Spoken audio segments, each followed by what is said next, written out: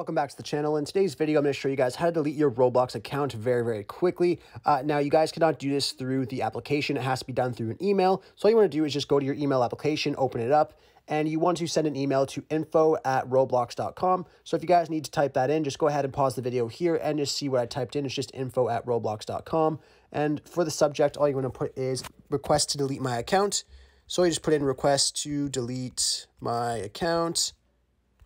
And then in your email, you just want to say that you have an account in the application and you're not using the account anymore, so you want them to delete the account from the database. So I'll just put here that I have an account that I don't use anymore, and I would like you guys to delete it from your database. Very simple. And then after that, you're going to want to put your email that you have associated with your account. So you can just put the email associated with your account there, and then your username right here. And then if you have any phone number associated with the account, you could go ahead and put that here as well.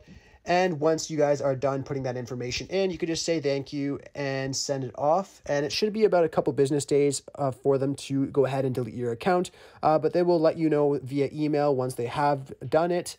Anyway, I really hope I was able to help you guys out with showing you guys how to delete your Roblox account. If this video did help you out, be sure to leave a like on it and subscribe for more. Thanks for watching.